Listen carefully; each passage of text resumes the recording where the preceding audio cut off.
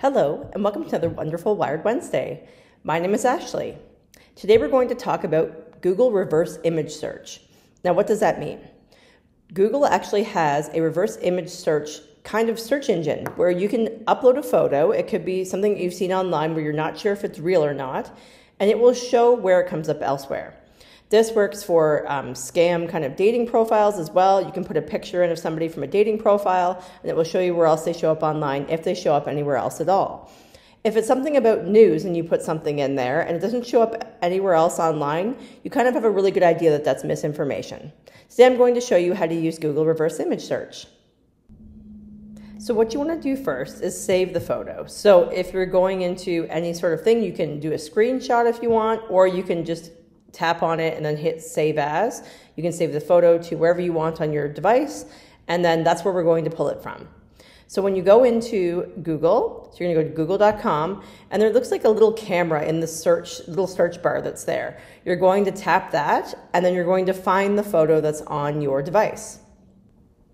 So what it should do is it should pop up into the pictures area of your phone. So that's even if you're on an iPad or you're on an Android tablet or a phone or a computer, it should automatically bring you to the area where you would find things on your computer.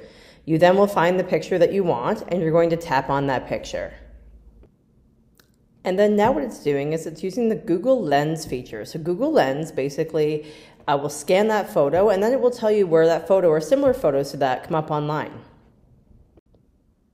So in this instance, I used my Wired Wednesday's thumbnail photo. So it's what I use for my videos. It's what I use on different calendars on the internet to let people know where to find the videos and things like that. And I know it will show up elsewhere, so that's why I used it.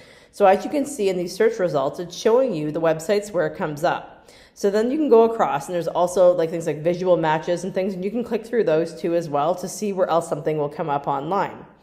If something doesn't come up in another spot, if it's for a misinformation purpose, as in you are seeing something on Facebook that's a photo and you're not sure if it's real, put it in there, and then if nothing comes up anywhere, it's a pretty good indication that it is misinformation.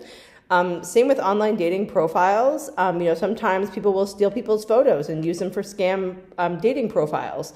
So you can run that picture through there, and it will show you where else it comes up online. You may find it's somebody's Facebook photo that doesn't connect to the person who you're talking to. So this is what Google reverse image search is used for. You can click on the websites to see where it takes you next and to see where, the information about it. And you can just see it in one list as well. And I think it's really helpful for when, we're looking at Facebook and we're seeing all these different images come up all the time, and you're trying to figure out if they're relevant for today. Sometimes the image is from years and years ago, and it's something that's being used, to kind of propagate, fear or things like that. But you can put that into Google reverse image search. It will tell you where else it comes up online. Something may not be from today, it may be from years ago, or it may not come up anywhere at all, and it's just been completely fabricated.